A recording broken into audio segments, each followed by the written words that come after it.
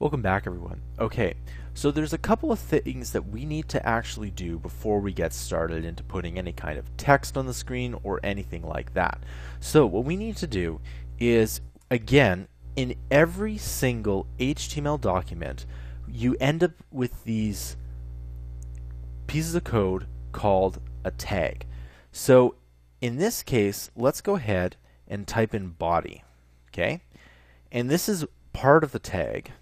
And if we type this again and we put a slash and then a body, well, this is the whole tag within the HTML.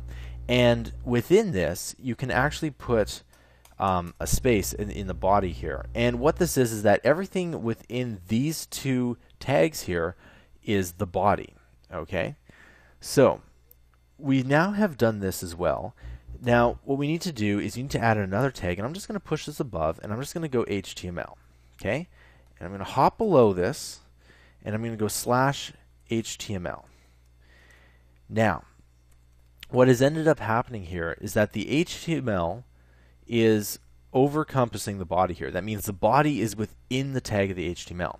And you've also noticed that these tags start off with the word, in this case HTML, and then they end with a slash HTML. So this backslash here actually makes it so that the tag is closed.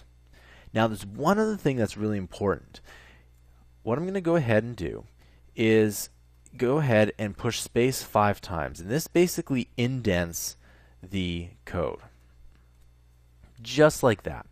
Now, normally you would push the tab button, but the tab button doesn't work inside this real-time HTML editor, okay? So, here we go. We now have the basics for an HTML document. I'll see you guys in the next tutorial.